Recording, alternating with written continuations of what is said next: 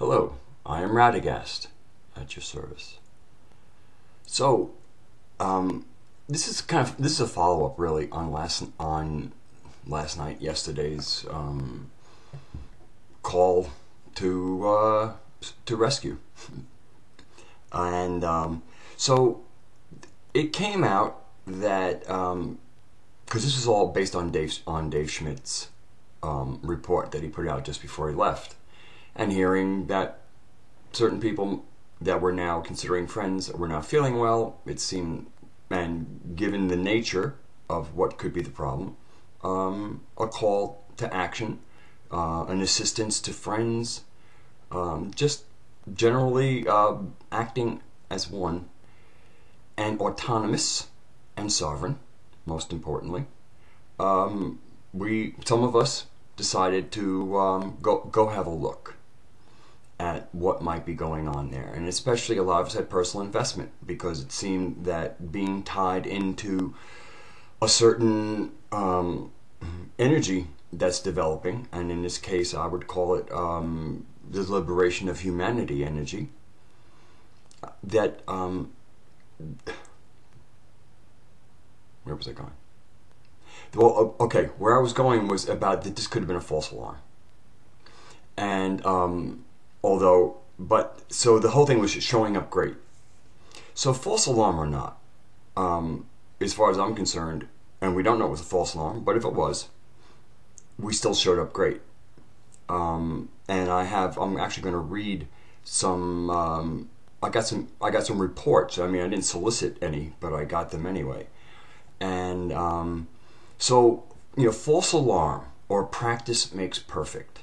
Now, one of the things that I really saw an immediate benefit from, even before there was possible that the ambassador and the Red Dragon family were not under any kind of energetic duress, that there was still the win for me of, again, a response and also intent.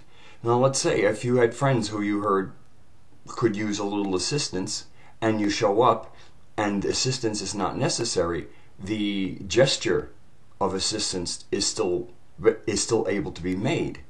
And in a time of building bridges between supposedly different camps, acts of goodwill are just that, and it can be recorded accordingly. Now, there's no doubt that all of these various entities of like any family, including institutions, have magicians, for a better word, and that is something that hasn't really been addressed in many ways by us. We've been focusing on what's going on in the third dimensional world.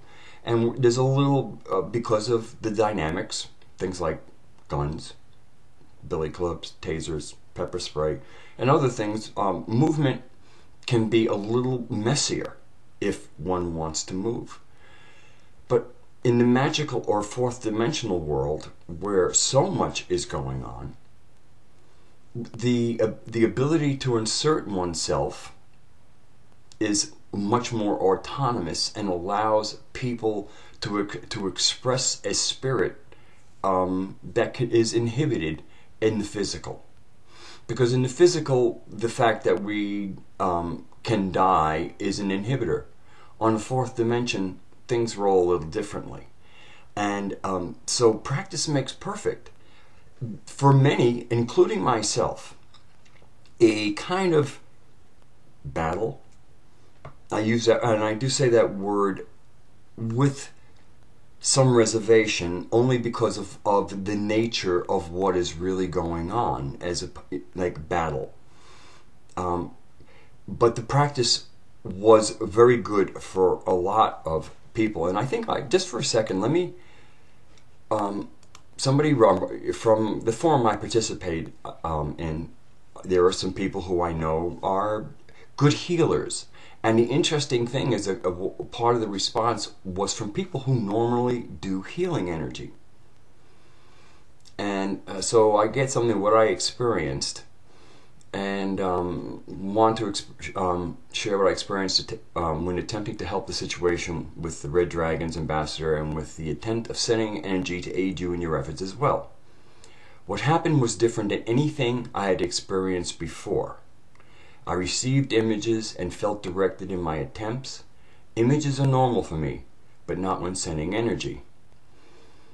And she goes, I'm not going to read it all, but she mentions how she grounded and whatever, and then she got images, and she saw me, which is interesting. But and then she shifted her gaze to the west, because she was focusing over China, and then hung over Europe, and then moved further west. And this is, to me, some intel. The image, she was looking, okay, so she's in Europe looking west, which means looking towards the United States. That image was replaced with an image of the US with a huge, dark gray, thick, puffy cloud hanging over the whole of the continental US. Above the cloud stood a group of mages, she has quotations, attacking toward the east. That would mean towards Europe. At first I started well, I won't get into that. And okay, once her gaze, and then she did some work. I don't want to get into people's work, because that's not, people's work is their work. I'm glad to have it shared with me. And it's really, so she kind of concludes with, I don't know what to make of this. It could all be crap.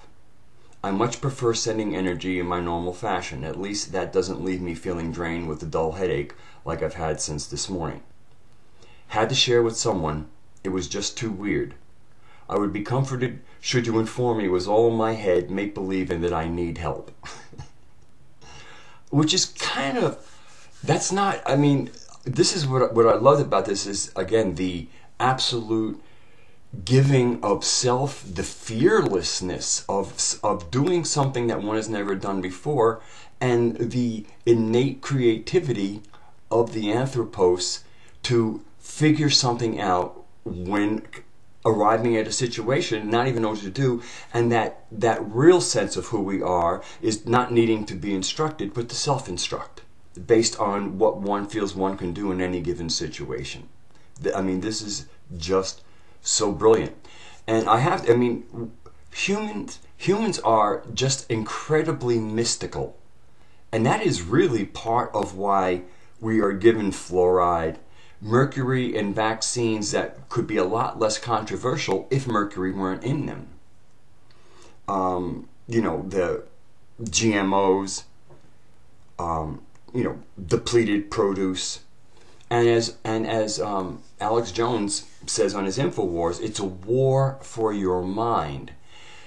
And so when we get into now, of course, a big part of that war for your mind comes from television. If we could do something about either stopping it or changing what comes across that TV, things would change enormously. But our human mysticism is something that is there definitely have tried to keep down, because the moment we become the mystics we are, and we're mystics generally. I mean, that's who the anthropos is. I mean, we are. That is what is. I mean, everybody goes, "Oh, it's our God seed." It's really our ability not only to access that, but to live into that and to grow into that world and operate in that world. And this is a world they've kind of had to themselves. The fourth dimensional world. We have been living a 3D experience, and now this. I mean, a lot of people have been doing great work. I mean, we went through the whole last hurricane season without any major hurricanes. I mean, it was a dead season. And that's because a lot of people who realized they could do something about hurricanes have now made a practice of it. I mean, it's regular people who just know they can have something to do with hurricanes, and we just went through a hurricane, as far as I know, the lowest hurricane season I've ever followed.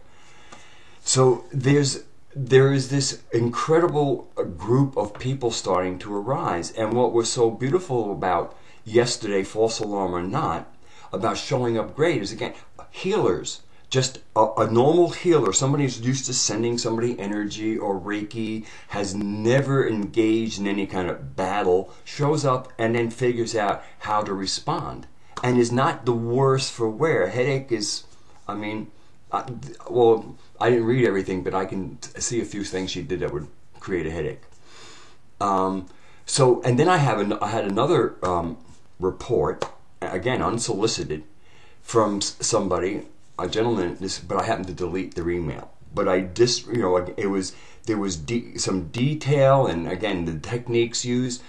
But and this is another person who does Reiki largely, coming out of the normal healing mode and entering into the energetic mode and working with it from a creative place. Like, people heard me say, can you help? And I was kind of tied into that, and people showed up great. I mean, it was just so heartwarming. Now, I came out the better for wear. I spent the better part of yesterday working, and had a great session outside where, for me, the best guy in magic works. And fortunately, the two people who I rent a room from were both away at work. So shouting commands and the stomping of my staff wasn't theater, and because it's just the kind of thing that it's best to be alone in the woods with. And it was a very, very powerful day. I got re-energized, managed to break whatever grip was had on me. Just prior to doing this video, I could feel it, but I went to, I stood inside. I've created what I call a Gaian portal. I started a few weeks ago. And it was yesterday when I went outside to do my work that I realized, oh, that's what we're going to use you for. I wasn't sure. I mean, I've been feeding it. It's been getting a lot more coherent. It has a certain pulse to it. But yesterday, it got used quite well. It was just an amazing thing to be able to work through, to use to stand in a 3D place and be able to enter into a 4-dimensional area and have a certain amount of coherence because of what the portal provided. It was really fascinating. And then, so I responded to this person who wrote, whose report I just read to you. And what I said back was, confidence builds amongst us and informs the shadow that it will be seen, thereby limited by that light. And what I was trying to tell her is basically, we showed up and in an area that we're not normally active in. The anthropos, humanity is not normally active in that, and a lot got seen. And just being seen is huge. It breaks a huge part of the spell. It's, like the Wizard of Oz kind of thing. So there was an exposure that this type of energy, which seems to be coming from the United States, from that cloud and all that energy being directed east. So being seen is really crucial. I mean, because what we're dealing with isn't so much evil as this antagonistic shadow energy. That is always testing boundaries of the organism that will consider itself good. Now, any organism will consider itself good in its own autonomy. But I'm trying to get back. I mean, we understand. We're mystics, so you can get into that place. Oh, it's all equal, but it isn't when you have an idea of what you like. And you invest your will into it to create a boundary where how you'd like reality to be, with what mixture of shadow, whatever, is defined actually by your boundary. And anything like a cell. A cell is things about going out of the cell and in the cell, but it's controlled by the membrane. And that membrane is your autonomous boundary. Okay? And then the immune competence is, again, wisdom. All right, the heart, the thymus, the heart with the will, and so operating from that. So we get into the fourth organism. I realized I got lost for a second. So we got the organism and the boundaries. So the dynamic really isn't so much about battle in its real sense, is we're now, the fourth dimension is a place we're now starting to reclaim, just like we need to reclaim the 3D earth. But right now, we're actually freer to start working in that area. And for me, what yesterday represented, the call, the false, the false alarm I'm calling practice makes perfect, was almost like an immune response, and an immune response into a layer of our reality, because the fourth dimension is part of our multidimensional body, and it's part of Gaia's body also, of which we are inside of. So this was like an immune response into an area that is usually not very well managed by the immune system. And the immune system is what is the boundaries, the identified boundaries of an organism, saying what is allowed in and what is not through the wisdom of the blue-green color, that wisdom of having the knowledge and having the will to enact on it. So I said that was my response. Confidence builds amongst us and informs the shadow that it will be seen, thereby limited by that light. And the reply was, yes, it is confidence I lack, yet your mention of them being seen confirms my visions, and I always seek confirmation. Confirmation of this battle has been forthcoming as well, seeing 555s everywhere, like I used to see 1111s and more. I am practiced at healing and protection in small circumstances. This was the first large-scale event for me. Practice makes perfect. Will happily join you and others in battle again when necessary. I mean, for me, that's just amazingly touching to have the joy of growing in our abilities to define what is ours, what we will settle for, and then mark our boundaries. Now this is where it kind of gets defined what is or not battle. To have one's boundaries then means that in the periphery we are agreeing by being immunocompetent within our boundary, that there will always be this kind of antagonism against our very survival. It is the nature of things. It's kind of like a test. And then if you can get past the test, it becomes a game. And I really felt that much of the spirit of yesterday's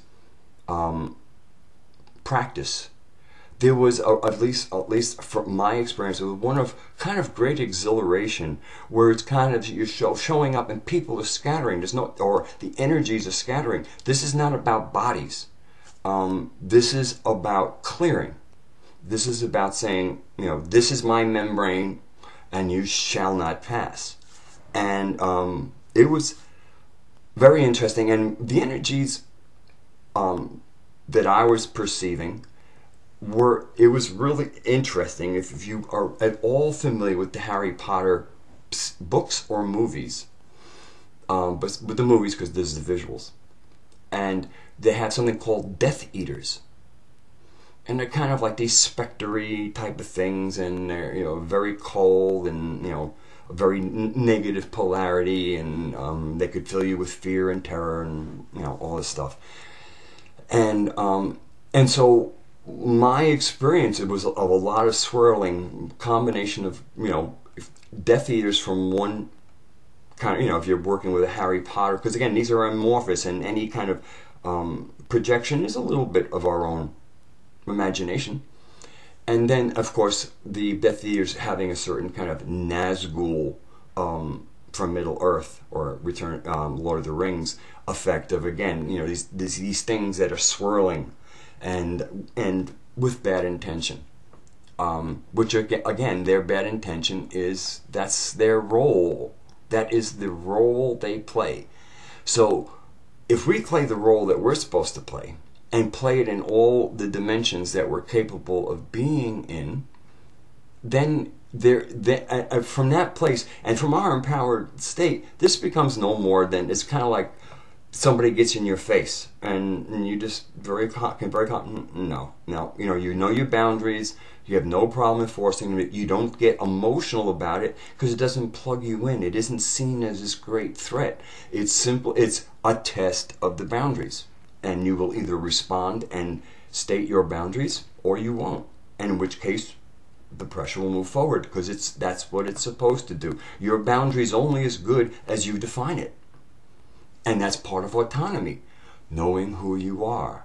And again, having the wisdom to make good decisions about what is right or what is wrong. And ultimately, if you're really getting into true gnosis and wisdom, the battle is gone. And the game is there. And the battle can get the game can get quite intense. And it should never be, using the word game is, to me, from a very cosmic place of gnosis. But when in the experiential, it's a tussle. It is a tussle. It's a tussle for existence, but not necessarily, it's not like this to the death unless you, of course, give into it, because what this force what this force represents is destruction.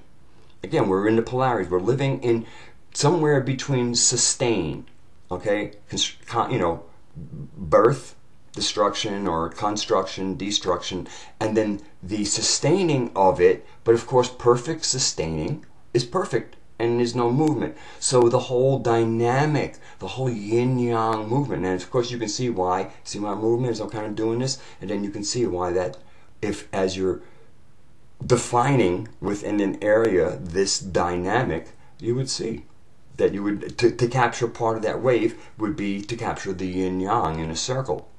And then you would have the dark with its seed of light in there, because without that little bit of light, it would it would be absolute. And then, of course, we have the light with its little seed of that. And, of course, that's part of the dynamic pulsing. We don't have to get into all that. But, again, there's a boundary.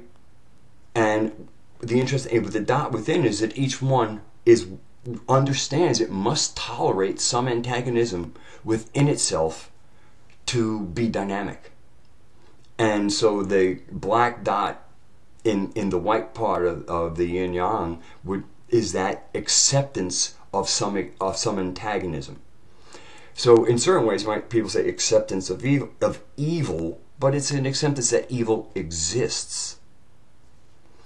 And then, of course, it's up to you and your sovereignty and maintaining of boundaries to identify what is yours and then keep what is yours. And that keeping is really largely energetic. The reason why it's gotten so physical is because it started at the energetic level. And again, it is this ability of humans, the anthropos, to not only be sovereigns on the physical plane, but also to own the other dimensions. And our creativity makes us unbeatable magicians. Because we can imagine our capacity to be creative, especially if you engage it playfully. Because if you get into battle, you're going to adrenalize. And when you adrenalize, you take blood out of your frontal lobes because it goes into your muscles. If you keep it gamey, you keep your wits about you. And then your creativity is not lost. Adrenalized is not creative, which is why you see the adrenalized foreign policy of the United States and how it's always having to react to its thoughtlessness, to its thoughtless, uncreative drive ahead through the fist. And so from a personal. No, a victory, it's a personal victory, of course, but to me, a victory for just all of us in this, we'll call it the false alarm, if it was. I have had no report whether or not the ambassador wasn't feeling like this. It was just that it was not as certain as I was making it. But we still had the fire drill, and I hope everybody felt really empowered it working at that level, knowing that you can work, and also representing, being in there, and also the anybody on the other side, the magicians of the dragons had to know we were there and know that we were there to support their people, and that's good politics. That's very good politics. So I guess I'll close on that. I could have gone off in so many things, and I don't. Also, I'm born under the sign of the dragon. I am a Chinese dragon. So this is all an interesting trip. So I guess I'll leave that. I have an interview to do later on today, and we'll get into that in the future, I guess. So before all else, I see the God within you.